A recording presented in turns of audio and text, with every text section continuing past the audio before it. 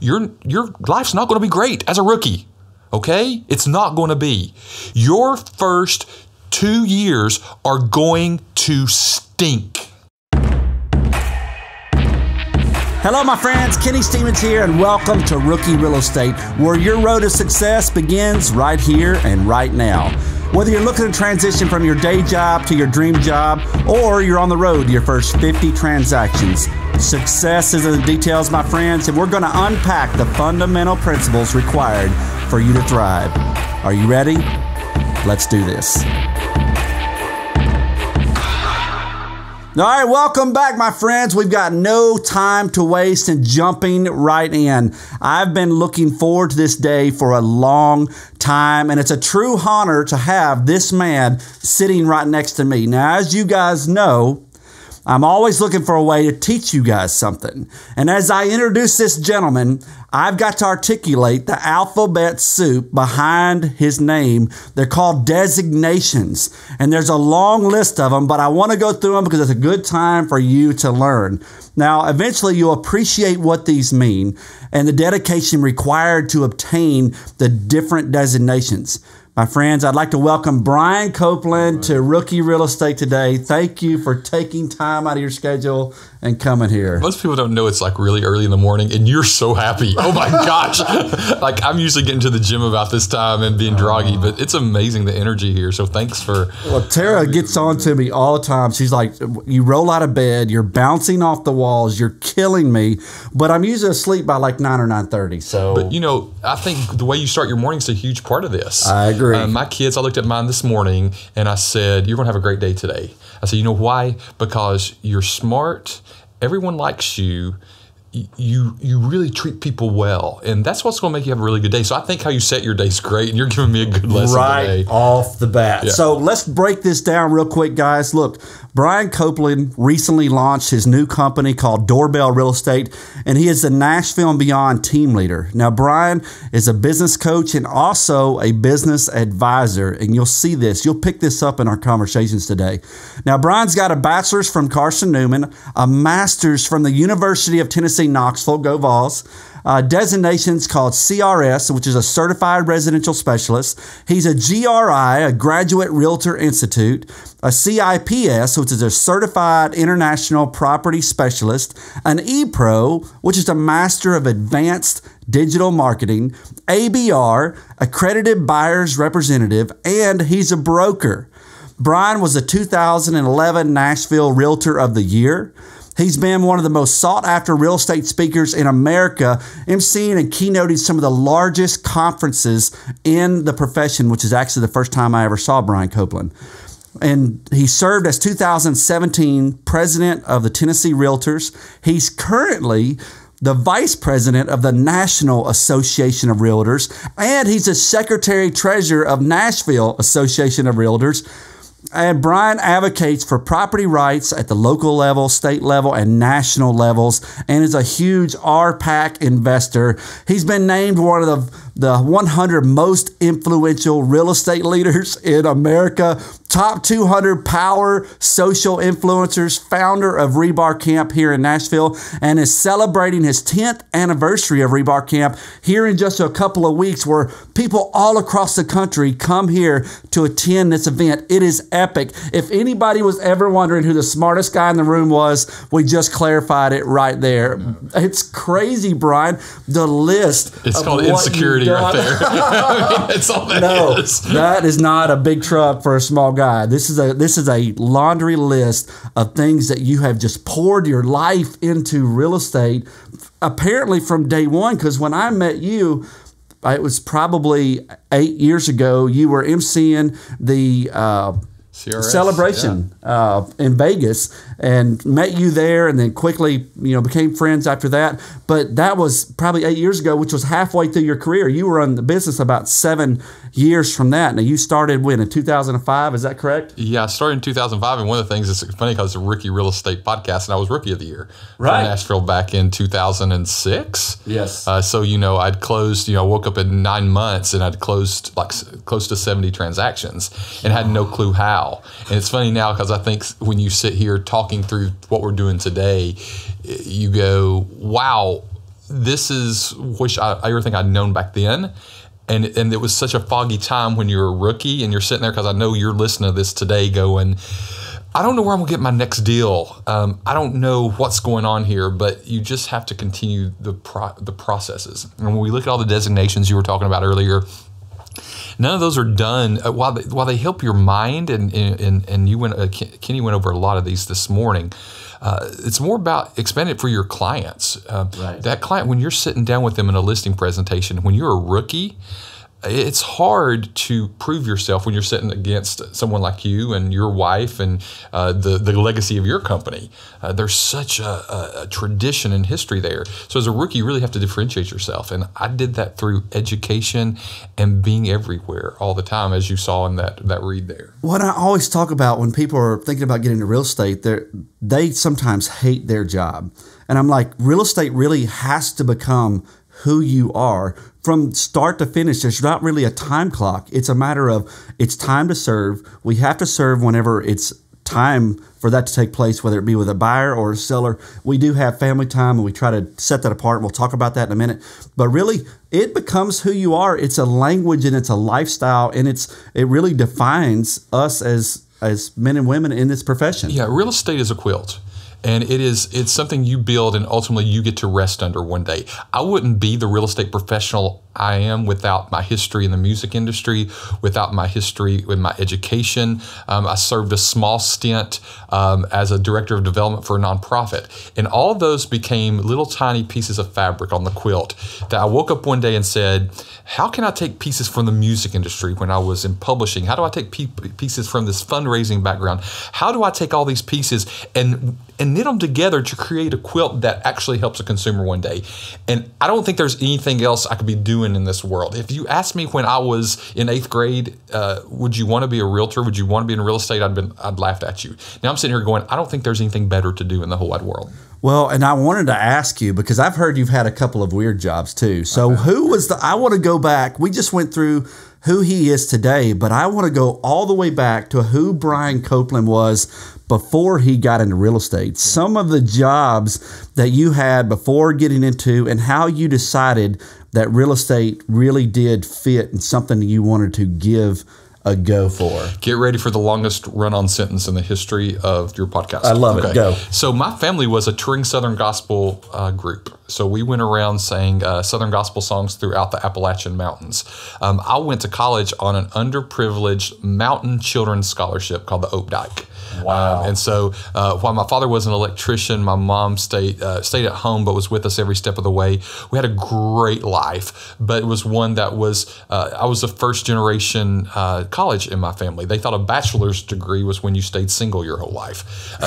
So I was the first to go to college. I went to college on this underprivileged mountain children's scholarship, and that started the whole process. And in this, you learn you have to make money. And that's part of being a rookie real estate agent. You got to make money. And so I was working like 5 or 6 jobs. My first job was as the Easter Bunny at a mall. Nice. Do we have pictures of that? We do, actually. We have them great. That's the joy of a podcast. You can't see them. You can't Google them. Brian Copeland, Easter Bunny, you will not see them. I was let go from that job because a child peed on my lap, and I kicked them off, and they let me go from that. So, that's another rule. So when things don't go your way, don't kick people off your laps. Right. And then grad school, probably the weirdest job I had was as a funeral home assistant. What I would do is I would go on death calls, and we would go pick up the deceased, bring them back to the funeral home, and it was my job to funeral assist some of that. So the joy was there was a lot of really good money. I did that while I was a stripper also, so I was actually kidding. I was totally kidding about that. I can't. Well, I'm not really sure whether to take it as true or false. That's why you. That's totally false. But the mortuary job was really strange, but really growing for me on that. And then I was working on my master's at the University of Tennessee at that point, and I was I had a graduate assistantship to go to the University of Tennessee, and then ended up working in publications and admissions. And I would recruit in the Middle Tennessee area. So I had all the private schools, Father Ryan, BGA, Brentwood Academy. Then I had Franklin High, Brentwood High, Good Pasture, all these schools. And then I got a call to come to Nashville. And that's where the music industry started. Wow. So from a mountain scholarship to go to college, first one in your family. Now your brother's a singer as well. Right. He's in real estate as well, which is also a former Rookie of the Year too. Also former Rookie of the Year, which is because when he won that, Tara was sitting next to me. She leaned over and goes, wow, Brian got that too. Kind of a brother's kind of a thing. So I've got a twin brother. You guys aren't twins, but you almost look like twins. Yeah. But y'all are really close in age, I think, or closer in age as well, which I always think about from college, working all of those jobs. Is real estate the first like big profession job for you? Or it was the music industry. I was in the music industry for 10, 11 years. Okay. I was a director of publishing for a record label. So that meant that I matched songs and songwriters with artists to record their songs. And I had a history, part of that history of singing Southern gospel music. One of my friends that I sang with when I was like 5 and 6 years old became a big producer here in town. Produced a lot of stuff that you would know. And so he's like, I need somebody to run the publishing catalog. And I was like, I don't know what publishing is. And he said, you know music, you have a good business sense about you, you can do this. The interesting thing for you guys that you need to know about in the real estate take on this is this was when Napster was coming out. And for those of you who may be too young to remember Napster, this was a big threat to the music industry. It said, we're going to take these cassettes and CDs and we're going to put them online for free. We see that in real estate. Right. People say, oh, you can't earn a success fee for listing a home. You can't make money on this because there's cheaper ways to do it online. It scared the music industry to death. And what we learned in that, because I was 23 years old at that point, I started digitizing catalogs. I started pitching music over the internet. That was unheard of at that point. I remember calling Dell Computers and they said, go to Radio Shack and buy these cords and we're going to show you how to digitize this music. And then created a digital catalog that I was able to sell off for the publishing company then and make them a lot of money. Wow. And so when I moved into real estate, it was the same kind of premise of what can you take from your current career that you have, whether you be a waiter or waitress, whether you be working at a funeral home or whether you be an Easter bunny. I'm working with a new agent right now and she said, my history isn't this. And it's like, it doesn't have to be. What is the story you have as a real estate rookie that you can take from your past life that can take a Brian Copeland and a Kenny Stevens down because your story's so strong? Right. And we sometimes think that experience in real estate equals the fact that they're going to beat you out every time. And as a rookie, you can beat me and you. Right. It's how you tell your story. Yes. And I chose to tell my story in a way that said, here's what we did in the music industry. This is how I marketed in the music industry. And this is what I can do for you as a home seller and as a home buyer to make sure that you're successful and that you see success in what you want. So I think the lesson there in those histories is use your story for the positive, no matter whether it's a negative or positive, because my music industry does end with a negative story. Right. Well, we're constantly, I picture people whenever I'm doing this podcast, somebody's driving down the road, it's releases on a Monday morning, and they're driving down the road, going to a job that they maybe dread or hate, or they've dreamed of real estate. And that's the person that I'm talking to. And the secondary person would be somebody who's excuse me, struggling in their rookie year. They're 3 transactions in. Yeah, they've seen the full circle, but they've not yet gotten some momentum built yet. And really, those are the people that they take when they transition from whatever job they're in. I was a police officer moving into real estate, but then I was able to tie up protecting and serving. I'm doing the same thing now as I was doing with police officers. Just when they call me now, they're happy when I show up versus before they were mad when I showed up, but they called me. One of the most successful rookies ever lives out west, and he was a pizza delivery guy. Wow. Why would a pizza delivery person do well in real estate? Because they know every single address. They know every single neighborhood. They drove it. They know it. Right. His first year, I think he closed over 100 transactions from being a pizza guy. So don't sit here listening going, you could be sitting in an executive suite miserable. There's an agent just down the street here who was in a high-level executive job making more than she would likely in her rookie year, and she moved over. And then you've got those who are delivering pizza, and there's nothing wrong with that. You may be an Uber driver. Right. What a great transition to come into the Well, and meeting people and constantly talking to people and saying, hey, go try this and hey, that. You're a source of information You're for a people maven. as a Uber driver. They're going, hey, what should we do? Same thing in real estate. We are a source of information for our clients whenever we're serving them. Well, Malcolm Gladwell's book talks about the 4 personality types, and one of them is the maven. And that maven's the person who always wants to help. If you haven't read, I mean, this is an old book, but if you go back and read Malcolm Gladwell's The Tipping Point, he talks about these 4 people. And this maven, if you fall in that area, you're a perfect candidate for real estate. Right. So if you're not sure, that's a great book to read. Now, I feel like you're a Barnabas. Now, a true from the core of who you are encourager. As I said, after I saw you at the Celebration-thon emceeing, you said, hey, we need to get together and eat lunch. So you came back, you took me to this little taco shop over in the West End area, and we sat down and you said, tell me about you. You dove into me, who I was, what made me tick, what I wanted to do. And I think even that meal, I told you of my dream for rookie real estate and pouring into new people. I'd have been about probably 2 years in the business. Maybe had just completed my year that I did 106 transactions, and that your encouragement was, what are you going to do now? How are you going to serve our industry and pour in? I was also just at the lunch with Greater Nashville Realtors, and Cher Powers, her very last statement and speech as the president, her last act as president, she gave you the president's gavel. And she could not get through really the words that she wanted to say for all the things that you had done for her in her time as president. And I see you constantly pouring into people. Individual meetings like that sucks a lot of time, but it's ultimately never forgotten whenever you pour into that. Why are you that way? What makes Brian Copeland that way? And I don't want that to be a misnomer, because some people could be listening today going, well, I can call Brian up and get him and he's going to talk to me, or you, or anybody. And part of the success secret is the power of the yes and the power of the no. Right.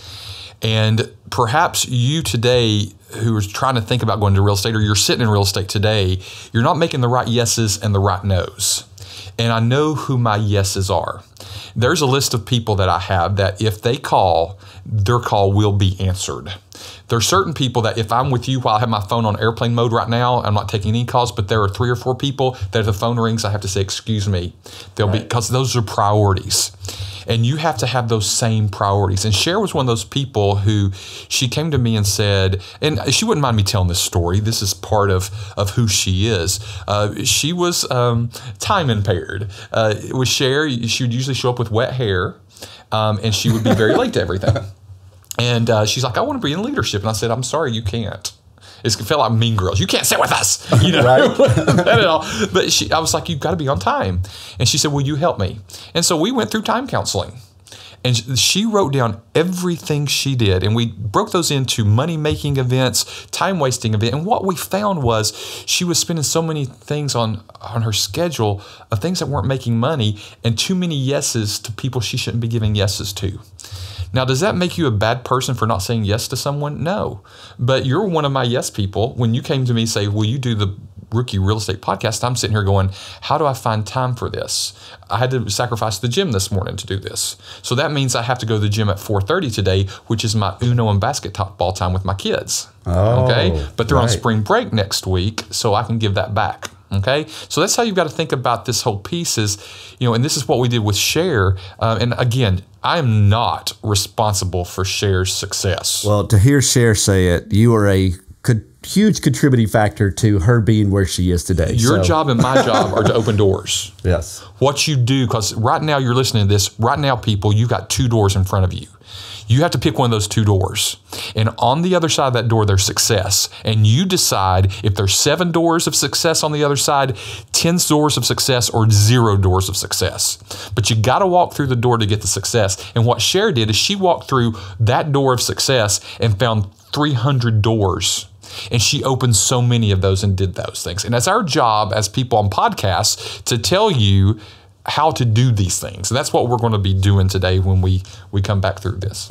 Well, and we had just a recent time blocking podcast where we've got to figure out what your day is going to look like, because if your best day starts the night before.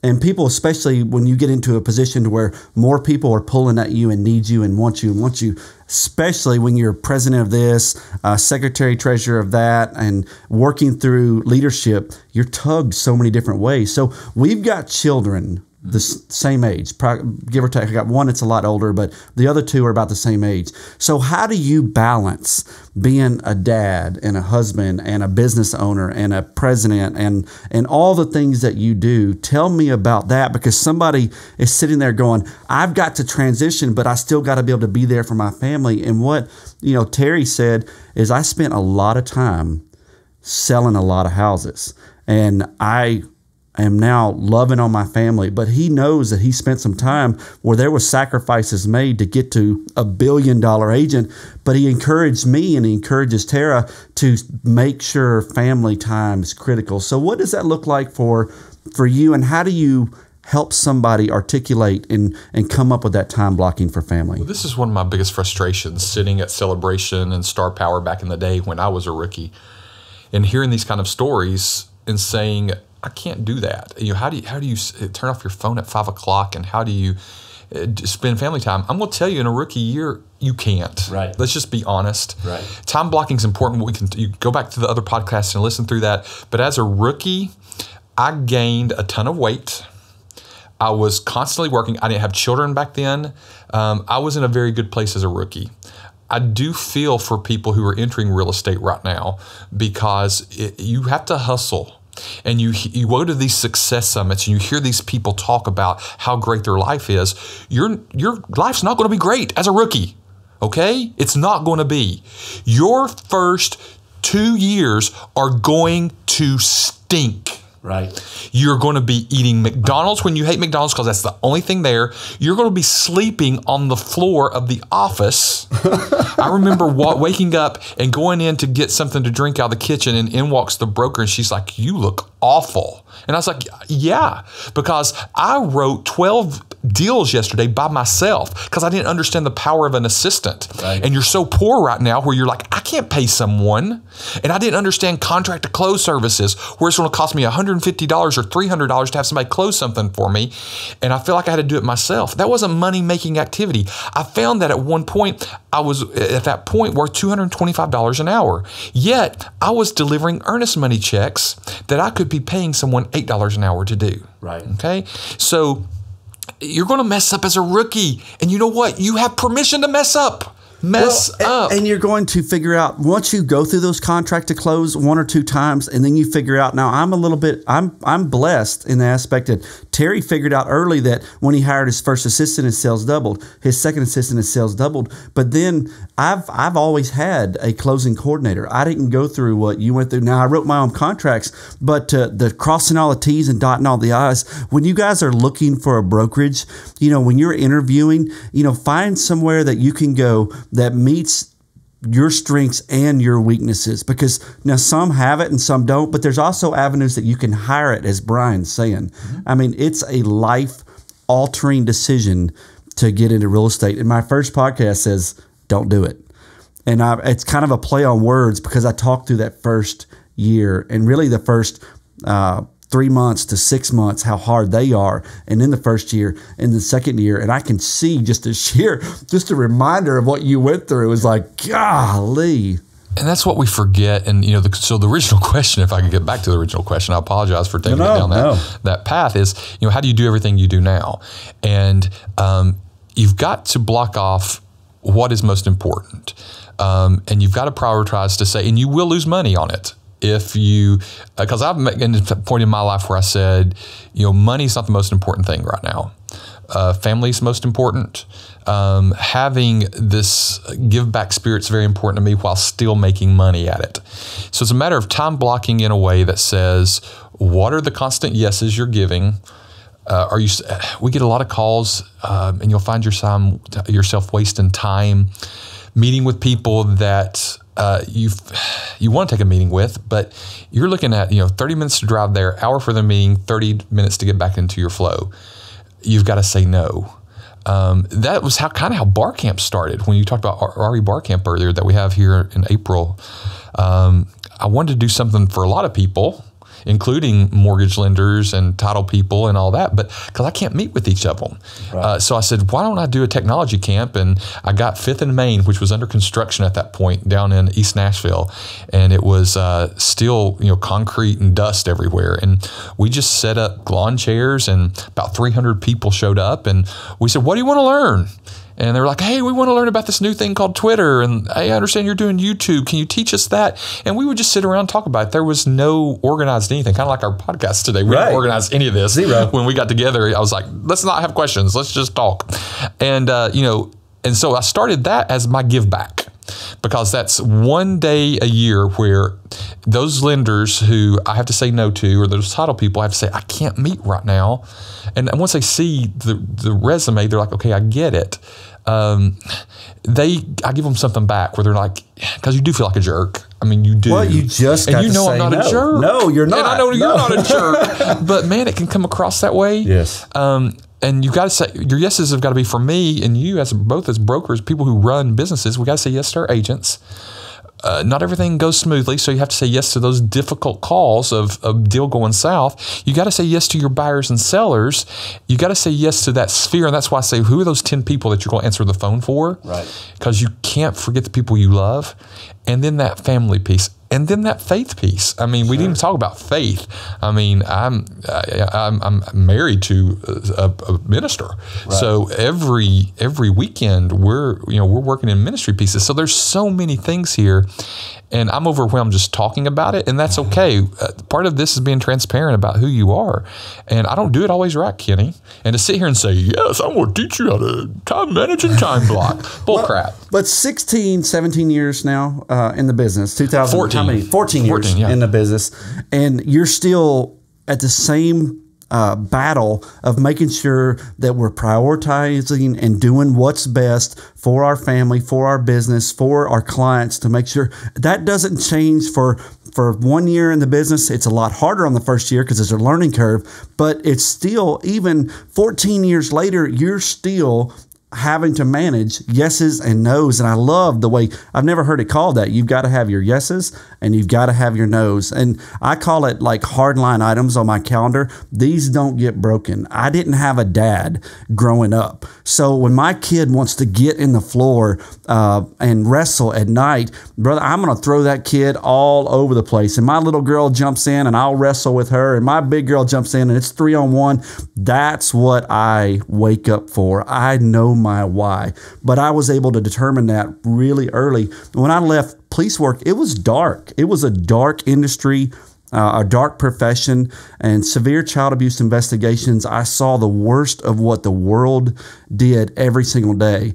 But also, I had a kid at the same time. And I'm like, I'm going to be a dad, always loving on my babies, no matter what. Not having one. Now, my stepdad came along whenever I was 12, and now I call him my dad, so that was divine timing for me. But just as a child, I didn't want to miss that. I see your kids jumping in mud puddles on a Sunday and splashing everywhere. And my kids, I go to church on Wednesday night. They go to Montessori, so we go there, and they're covered in mud because they play outside even in the rain. And all the kids at my church are going to these fancy schools, and mine's going to Montessori, which is also a nice school, but they're covered in mud, and all these are in polo shirts, and I'm like, that's my boy, that's my girl. Dirt under their fingernails, all that kind of stuff. It's funny you say that because my kids do love playing in the mud, but Micah got in bed last night. He's 7 years old, and he gets in our bed about 3:30 in the morning every morning, and I smell this horrible smell because he just smells so bad. And it's okay to let kids be kids, and talking about what I said earlier with the kids about the positive attitude, and I know this seems so cliche because you say, well, Brian, you say having the same struggles you had when you were a rookie still today, because it's not going away. And I think when we listen to these things and when we go through coaching and when we go to events, we're sometimes fed some lines that aren't healthy, Kenny. I mean, I think that we're telling people that no matter what, they're going to succeed, and it's going to be tough. Right. And it's all about your attitude. And I had one of the biggest lessons handed to me yesterday morning. As you know, I yo-yo. I mean, and I hate this about my weight, but I've always yo-yoed. And I gained weight. That rookie year, gained weight, and then I had kids and gained weight. That's what I do. And so I started Orange Theory Fitness. I don't know if you're familiar with Orange Theory or not, but they focus on these zones and these things called splat points. I didn't know what a splat point was until yesterday. I've been doing Orange Theory for 3-4 months now. And usually I finish a class with 20 to 30 splat points, meaning that my heart rate was in the right zone, and some things I don't know. Well, I woke up yesterday morning and I found out that it was Monday morning. It was daylight savings time, the Monday after daylight savings. Nice. Already dragging. Found out a financial error in the books that was big, that hurt bad. Right. Found out several negative things and walked into Orange Theory knowing I usually get these 30 abstract splat points some way. After that workout, I had 7 splat points. Because my attitude wasn't there. Right. I did not have an attitude of success for that workout. And I looked and said, how is it possible that you have never had below 20 points in any workout, yet you walk in for the first time in 3 months with a bad attitude and you get 7 splat points? Splat points equals your production in real estate.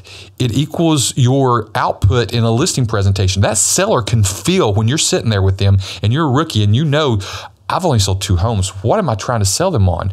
You're selling them on the fact that you have the confidence and the positive energy, or whatever you want to call it, to see success at the end of this. And if you constantly have an attitude of success, the people I see fail are the ones who, and I'm a cynic. I'm that guy. You probably don't see that side of me a lot, but I'm always looking at what could go wrong here. And I'm always looking for those pieces. But I have to hide those pieces. That's something I control. You don't know also that I'm really a natural introvert because I get my energy from inside as opposed from external things. It's not if you talk a lot or not. Yeah, I talk a lot, but that doesn't make me an extrovert. What is your attitude for your day? Or if you're sitting here and again, you're working 2 jobs, are you saying, gosh, I can't do that real estate thing because all the failures that will happen, and I don't know where I'm. That's the wrong attitude to have. You have to you have to wake up every morning and say, I can do this. And the reason I can do this is because of this, and this. And how are you setting your mentality? That's going to be a huge part of how you look at your morning routines every day. I love it. And having, the spousal support, the encouragement of, we've got a leadership team here in our company that, that they can speak into our lives. Very few that you allow to get that authority to really speak in, to make sure that we're seeing what we need to see, that we're encouraging, that we're positive. And, having Tara and I, some people say, I would never work with my wife. And I'm like, guys, let me tell you what, the best thing that ever happened to me was working with her, because she can speak into me and I can speak into her in a way that she knows and I know that we love each other and it's for our betterment. But then that way, whenever we're out being in front of people, she's an extreme introvert. Extreme. You're an introvert. I'm not buying it, but I'll take your word for it. But that's the part that, introvert and extrovert, I've said in the podcast, it doesn't matter. When I'm sitting in front of somebody in their listing appointment, in a buyer's appointment, I know, and I believe it to the core of my being, nobody will serve that person better than me. They may have more of this. They may have more of that. They may have longer years. Nobody will ever serve them and work as hard for them than I will. And I truly believe that. And I think people can hear it. I think people can feel it. Now, talking about the designation journey, because really as a rookie, the learning curve is significant. One of the greatest things that ever happened to me was going to the Celebration-thon in Vegas, the one you were emceeing, and hearing those people just vomit everything that they know all over you and going to these breakout sessions. And I'm like, there's no way I will ever learn all of that. So I started right off the bat going to CRS classes, because these were top people teaching people who wanted to learn. And I say where I met your brother and was one of those classes. And I mean, them giving that much information with you doing your designations and the journey that you have, I think that, wouldn't you agree that right off the bat, start your education in real estate, not just with your broker and little bits of training, but start pouring into all these designations and itemize them and start them? Well, I think you just take a step back and you have to have a personal strategic plan. Right. You say, well, I don't have a business. I don't own DeSelms Realty. I don't own Doorbell Real Estate. I don't have. No, you are one entity. You are the CEO of yourself. Do you have a strategic plan? And in that, the strategic plan, there's an education piece of it. Right. that I will take a certain amount of classes. You have to have CE. So why not make your CE pounce and bounce and bing? Go out of state, meet some people, make sure the CE still counts in the state of Tennessee or wherever you're listening from. Right. But be strategic with your CE. I made so many referral contacts because I took my CRS classes in Cleveland, Ohio. Wow. And I still remember those people from that class, and I still refer, and they refer back to me because there's 1.3 million of us out there that are realtors. There's more that are real estate agents. So what is your strategic plan? Are you going to have these designations in your strategic plan? Are you going to think about, okay, this year I'm going to finish my CRS, my Certified Residential Specialist? You say, well, Brian, I don't have the transactions to do that. Well, you can go ahead and get the classes. It's okay. Right. I did the CIPS, which is the International Property Specialist, and you learn how I didn't know how money moved across the globe. And I'd get frustrated when I would write a contract for someone who was from another country, and we set it for a 45-day close. They can't move their money out of the country that quick because of all the places it has to go. Right. Didn't know that. Had to learn that somewhere. The ABR, which was one of the first things I would encourage anyone to do, is that buyer's representation piece. The ePro, I was part of the rewrite on that, and that's just if you're technologically have an impediment for technology. It helps you understand more about technology, the basics there. And then the GRI is kind of that's handled in state. So all GRI programs are different. It really talks about professionalism. I believe you can make money on code of ethics. Right. I teach code of ethics at the Greater Nashville Realtors. I believe that when you center your business around being ethical, doing the right thing, it makes money. And we don't give our buyers and sellers the code of ethics as a realtor. We don't hand it to them and say, did you know that I'm responsible to do all this for you? How many of you are using that as a point of difference? Right. Print it out, give it to them, and say, this is what makes me different. Because when I am your agent, I represent only your interest. Right. I ascribe to, I don't have to do these things under law.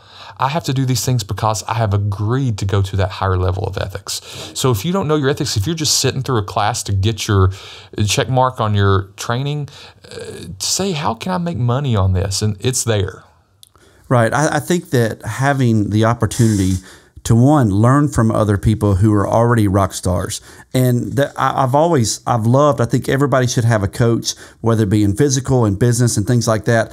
But I think coaches also have a span to where you've learned what they know. And now that you know what you know and what they know, and then you go and you find somebody else who knows more than you. And always looking for somebody that, what can I do to better me? I've got a great therapist. Tara and I have fabulous therapy. We've been in it from day one, even before we got married. But I want to better me so that I can better the environment that I'm a part of.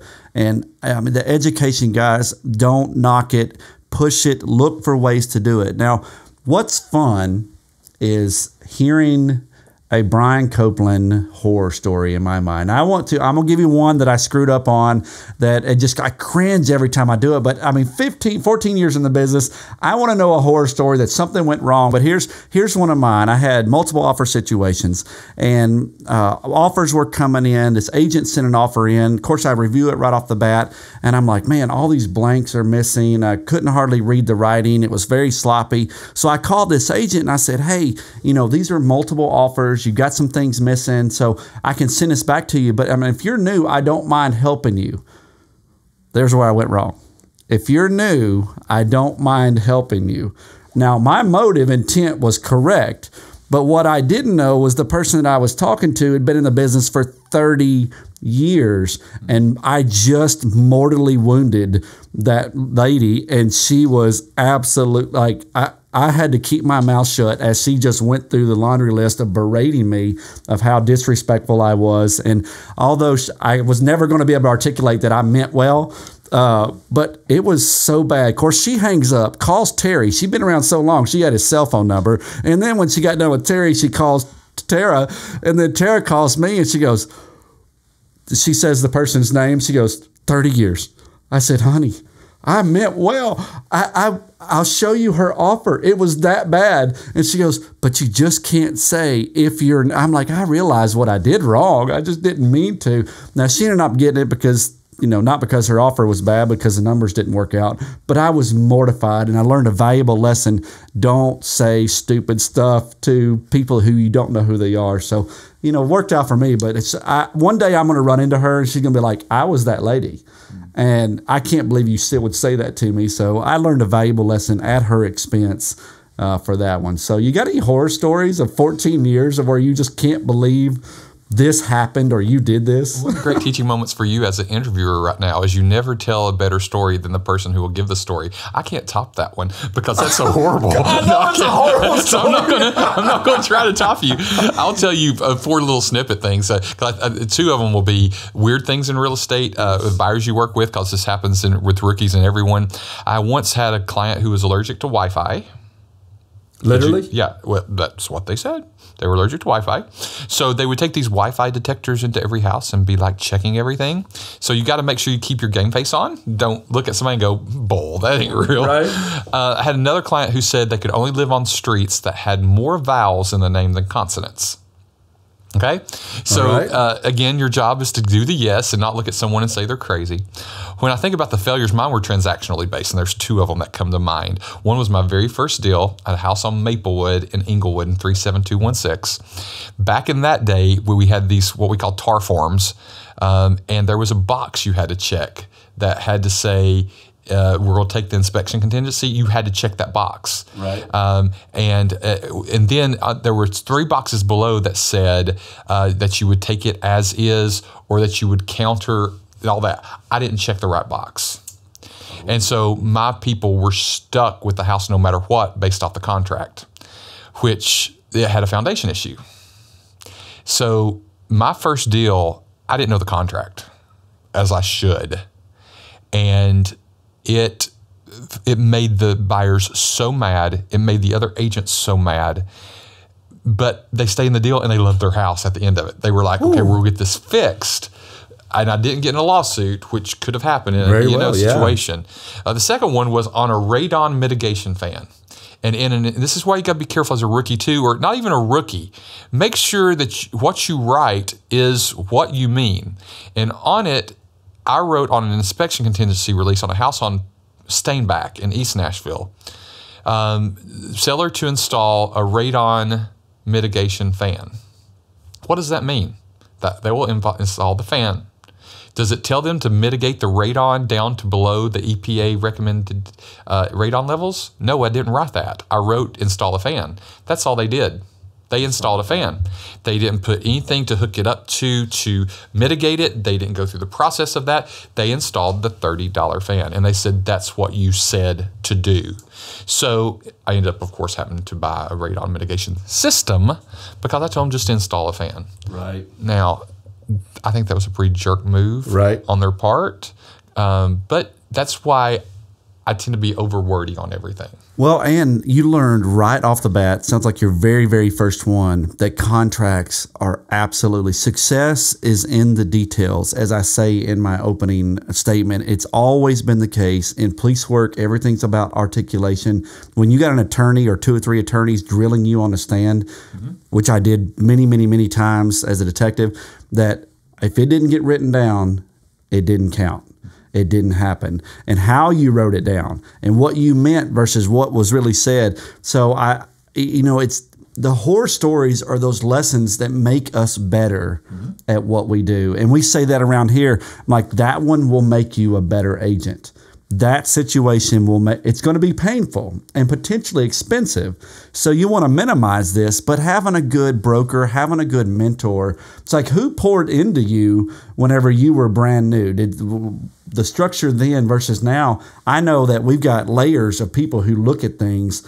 You know, that was something that we decided right off the bat. We got to make sure, because it all comes down on Tara's shoulders as broker and you as a broker. Yeah. You just got to look at those. But I think the funny stories that I've heard in real estate, especially from people who teach, and they're willing to go, hey, this is what I did. And I love that you can pour into people through your stories and through your shortcomings. And not to take your story, because this is something I actually did, but it would have helped you in your situation. Every transaction you write, every listing you take, or especially as a buyer's agent, because as a rookie, you're going to work with a lot of buyers. Do your homework. Know what Zillow says the home is worth that you're about to offer on, because I guarantee you that buyer and seller and the other agent has seen it. Check RPR, Realtor Property Resource. Check what it says the price is.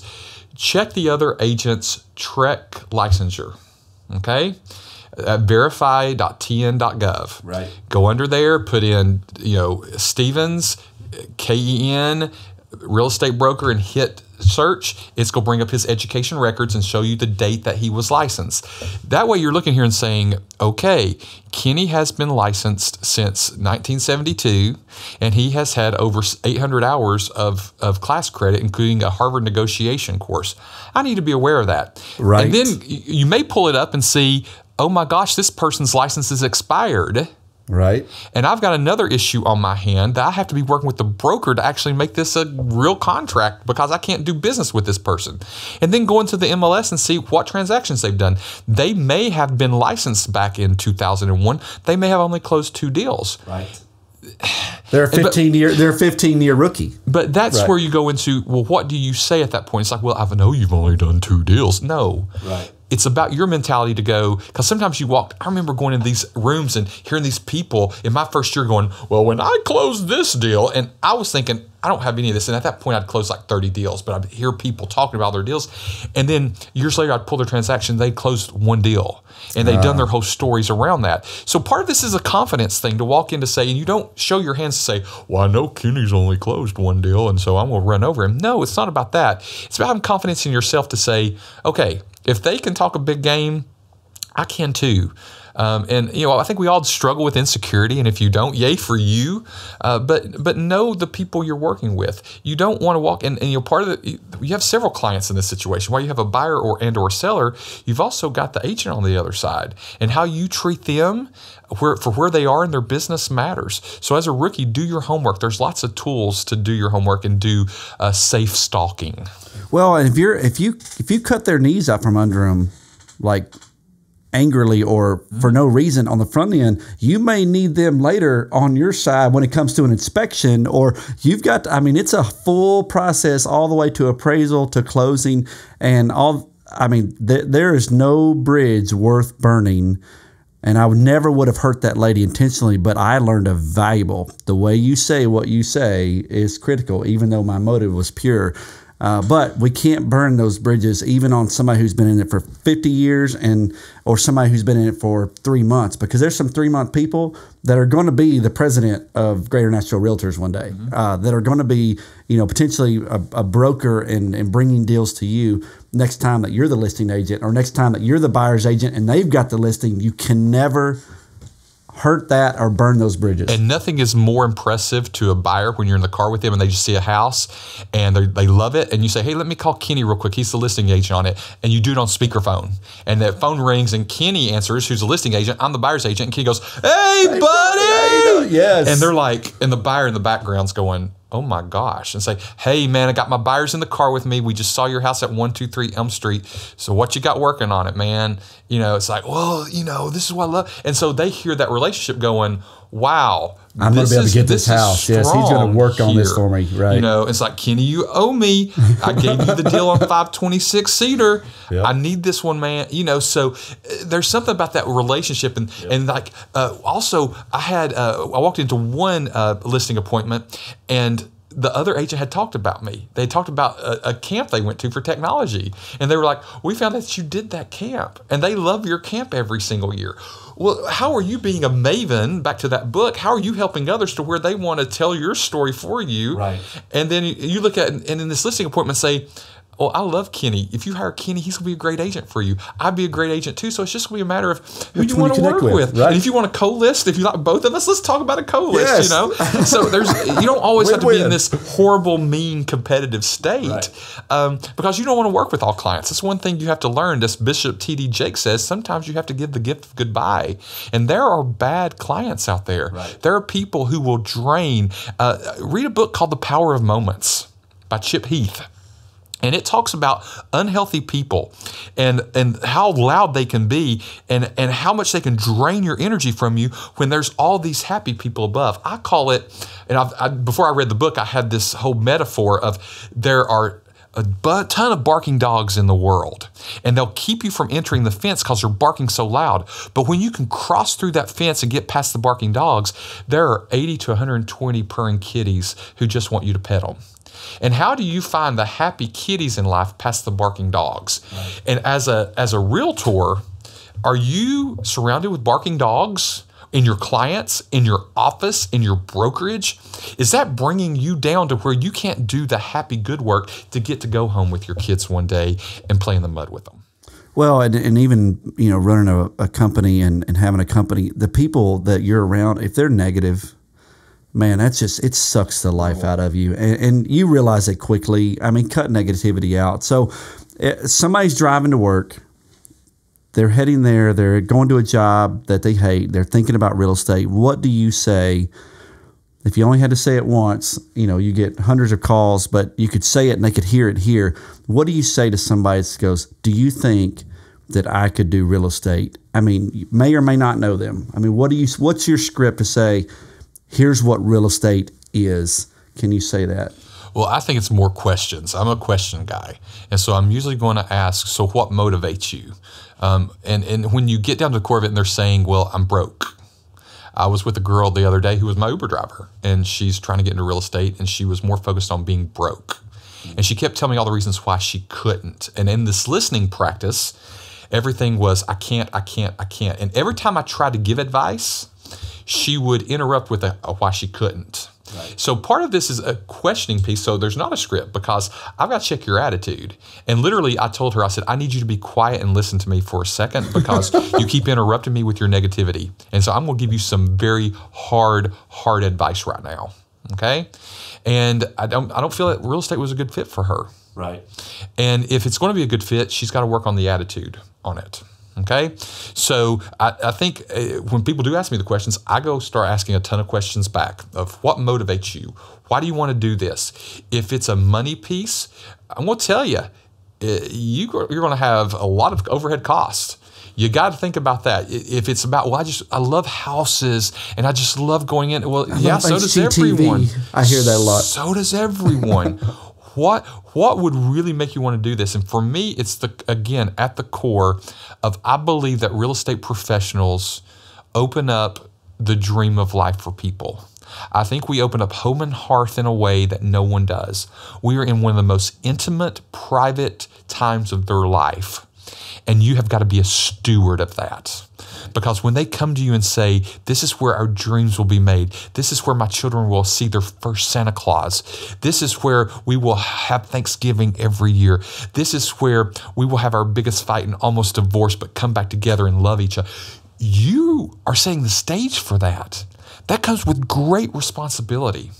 And so for me, it's an overall attitude of, are they in it for the other people? Or are they in it for themselves? Because what you'll learn through this process is it really has nothing to do with you. It feels great to be on a podcast. It feels great to be on stage. But what feels even greater is when that person calls you back and says, you don't know this, but you helped me through one of the hardest times in my life. Had a guy with cancer reach out to me. And he said, I've only probably got a few more weeks to live. And you're the only person I can tell and the only person I can trust. And I need you to sell my place for me.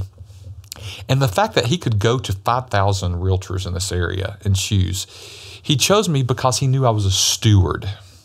And when I'm looking at success, and when I'm talking to people, I want to know how they're going to steward people.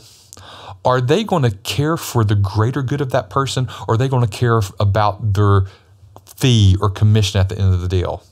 And while we still have to have our value proposition, you can't give your value away. You still got to think about how you steward those. So I'm going to be asking questions like, why do you want to do this? What motivates you? How do you like setting others for success up in a different way? Those kind of scripts. And that script comes along just through interviewing like what we did today. You can't make up the passion of what Brian just shared. That is a 14 years, and actually it's already who he is anyway. In being a Barnabas, we want more a lot of times for people than they want for themselves, but it's just a matter of they have got to have it inside of who they are. And then identifying that and then pulling out the greatness. All of us has got something to tweak. All of us. Like there's things that I've got to get better at. But at the core of who we are as realtors, as people who are going to serve families, it's got to be you always do what's right, no matter what, whether you make the money or you don't, for the family that you're serving, and it be a life of service. And it is so fun when clients call you and say, you sold me this house 6 years ago. We went through a pretty hard time through 2008, 9, and 10, hundreds of short sales. And to do a short sale and help a family avoid foreclosure, and they call you back 2 years later and they say, Kenny, I've saved up. I've gotten up my down payment. I'm ready to buy again. My family can move out of an apartment. Can you help me? There is nothing. Tears will flow when a man looks at you in the eye. One, you helped him avoid foreclosure, number one, which is an embrace and a hug that you'll never feel until you've done that.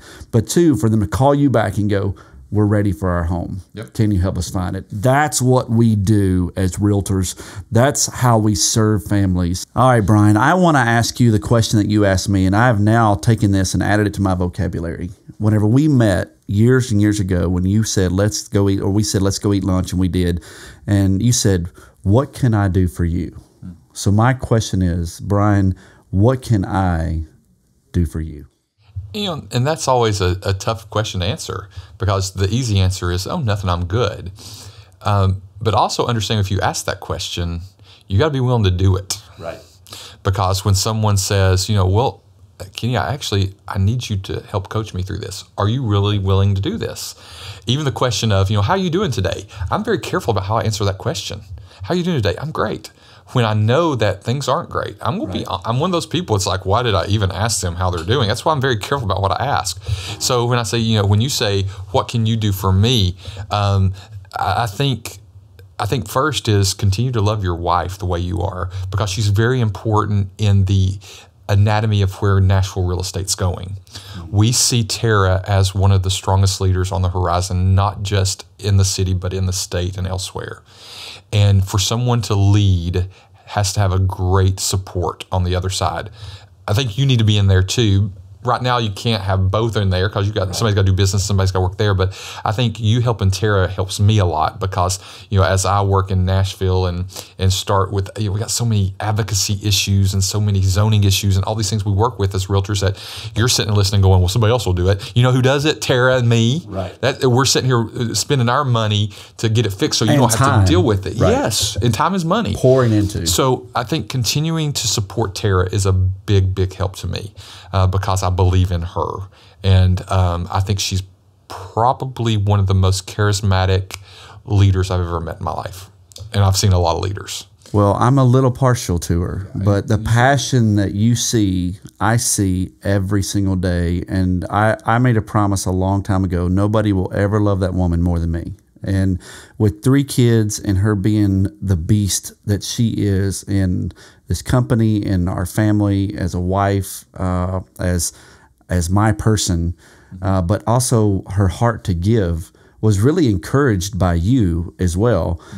You've got to give this back. And she saw that and she took that. She goes, okay, I'm going to give it back. And I will promise to pour into her and to love her and to support her. That's what I will do. The second thing is a business thing. Always speak well. I think this is one of your big pieces in life, that you speak well of people. And anytime that people are, I don't see you as a competitor. I see you as as a mastermind cohort with me.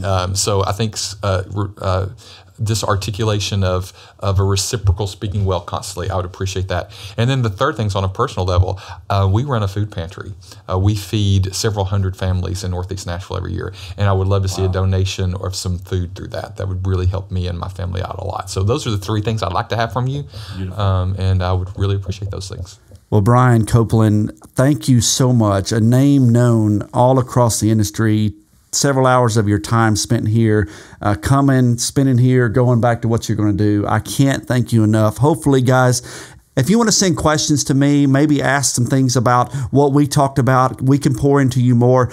Email kenny@rookierealestate.com. Feel free to send comments. I'm thankful, Brian, for your time, for your family, for your commitment to this industry, for pouring into my life, pouring into my wife, pouring into who we are so that we can make this better. Thank you so much, brother. I really appreciate you. Love you, man. Love you too, You're brother. awesome.